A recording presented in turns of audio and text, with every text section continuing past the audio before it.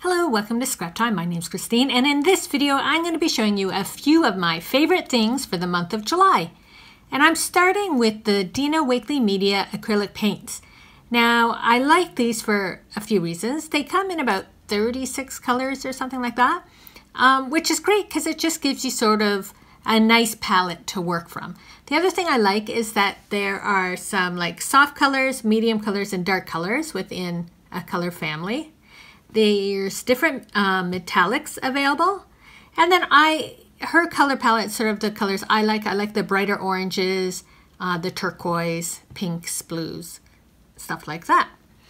So that's for the color, but I also like them. It's great because they come in small sizes, so if you don't paint a lot, you're not wasting a lot of paint, and then it's a lower price point. I paint a bit more, but a lot of times I only want a bit. And so I like these paints because it has that really small nozzle that when I'm painting, I can squirt out just a tiny bit of paint and I'm not wasting paint. Whereas with some of the other ones, it has quite a large nozzle, and every time you try to squirt out a little, you end up with too much paint, more than you need. So I like that you can just get that tiny bit of paint out at a time. I'm going to talk about the products, then I'm going to show you the samples I made. So next up is Archival ink. The jet black Archival ink is the ink I use for everything.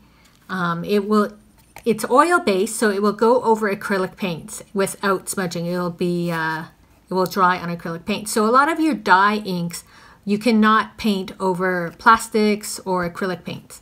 So that is what I love about Archival ink. I use it for all my stamping. Black is my favorite color, but I do have it in other colors as well. Then I've been loving my Stay-tion, the mini Stay-tion, because I can use it in my art journal, which is what I will be showing you. It's nice and small. It comes with the magnets. I don't usually use the magnets. I just want that nice hard surface to go in my art journal so I can stamp even if my journal's all bumpy. And then the two stamp sets I've been using a lot is FRAGMENTS. It's just these nice textures, and then faded type with all the different type. So I'm going to show you some samples where I've used basically these products all together. I'm going to just start with a few tags. I'll lay them out. And so this is I use the paint to make the tags, and you can see I actually make these tags after, with my excess paint after I've done some art journaling. So I have tags left over and I just put the colors on as I use them. And then just adding that little bit of stamping just starts off. So these tags aren't complete, but you can just see how the stamps are incorporated in there.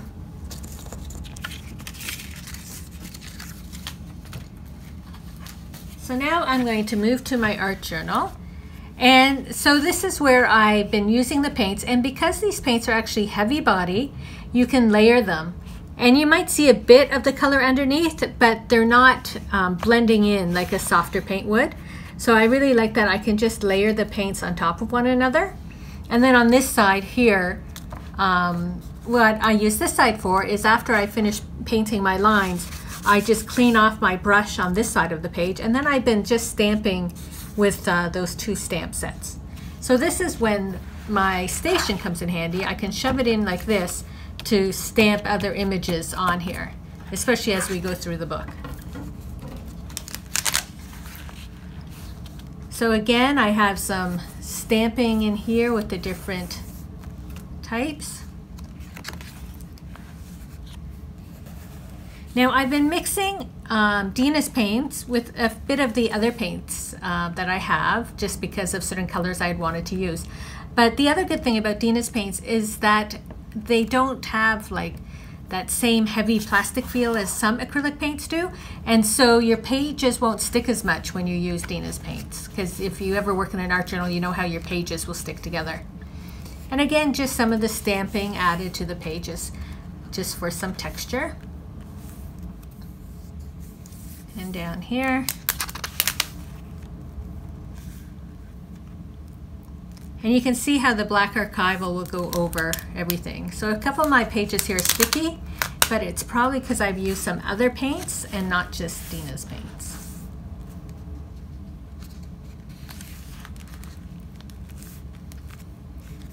So I think there's a couple more. Oh, I think that was the last page with that. Now the one other thing I want to show you, so here again I'll show you how like you go through the book. By there now I have that nice solid image, or the solid base, so that's why I love that. So the one other thing I want to show you is just with the Archival ink, a technique you can do. I'll use my Stay-tion as a base, and I'll just, there's a stamp.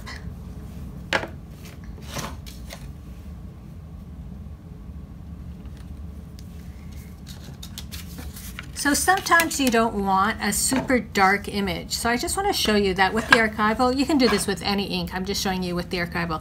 Instead of pounding your ink on, if you swipe, oops, the stamp doesn't want to stick.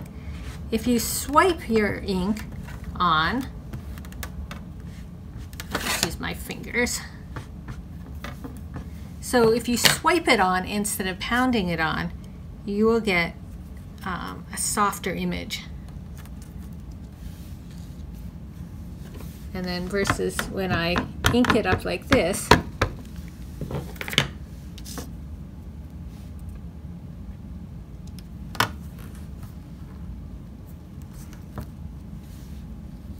so if you're going for like a softer, subtle look, sometimes you don't want that really stark black.